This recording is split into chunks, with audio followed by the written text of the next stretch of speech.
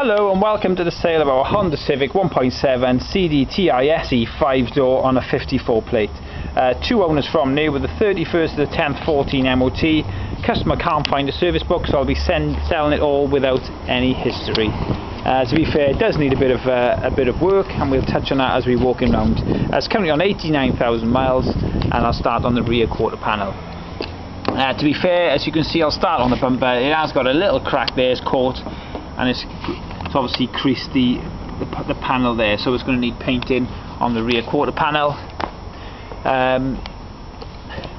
Rear tyre, to be fair, is on about 3mm. The alloy is scuffed, as you can see, most of the way around, and it is a bit dirty. Rear door needs a mop and polish, but certainly nothing more than that. It's got a couple of marks on it. You might end up touching in one or two little bits, as you can see there, but that is it. Driver's door, you got your local dent just there and there. Again, a mop and polish, but realistically that's probably around it, all around the car. So a mop and polish on two sides, that's pretty good. Wing mirror is fine, and the front wing, to be fair, is all pretty much good, except it has got a scuff, as you can just see there. Some of it might come off with a mop and polish, but again, you might end up doing a little bit of paint. Front tyres on 3-4mm, and again 1.2 sort of on the edges, and it needs a bit of a clean. Bonnet, again, it's got some stone chips. It's going to need a mop and polish all the way around. It's got some light scratches, swirly bits.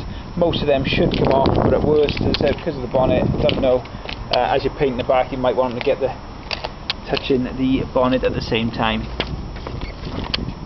Front bumper, little coat on the edge here. Again, mop and polish might get a lot of that out, but again, you might end up just touching a couple of bits in. And again, the same applies to the just edge there.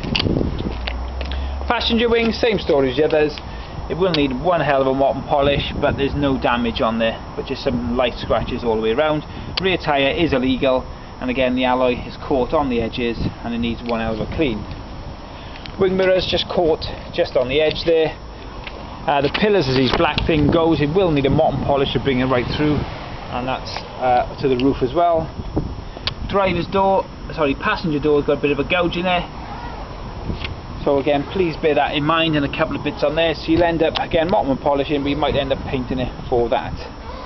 Rear door, similar story, some scratches on there, so you might be better off, to be fair, just from the passenger door, painting right up through and around to the bumper because of what's on the other side. So you might just do the rear quarter, the back bumper, and down all the way down to the door. Whether you go into the front wing or not, you might as well, just to get that done, so just bear that in mind.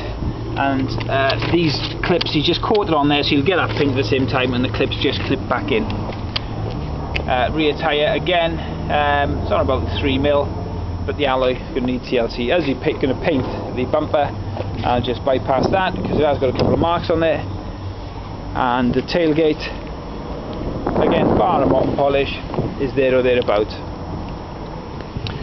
Looks like for some reason someone's pinched the aerial mast, so bear that in mind, and it will need a full clean inside, but all the seats are in good order, just needs a full valet.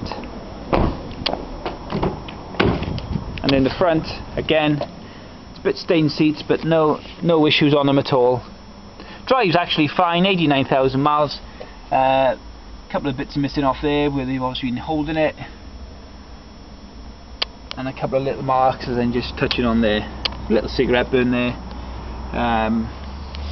But other than that, as I said, you're probably going to have to spend, I don't know, 500 quid, depends how expensive body shop is. I've done a good walk around with it, so you can see what it needs and what it doesn't. But thank you for watching, and happy bidding.